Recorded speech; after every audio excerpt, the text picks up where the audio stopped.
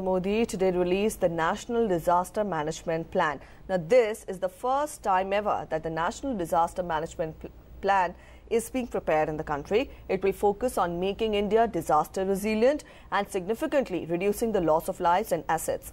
The plan is based on the 4 priority themes of Sendai framework. These include understanding disaster risk, improving risk governance, investing in disaster risk reduction and disaster preparedness, early warning and building back better in the aftermath of a disaster. The plan covers all phases of disaster management, prevention, mitigation, response and recovery. It provides for horizontal and vertical integration among all the agencies and departments of the government.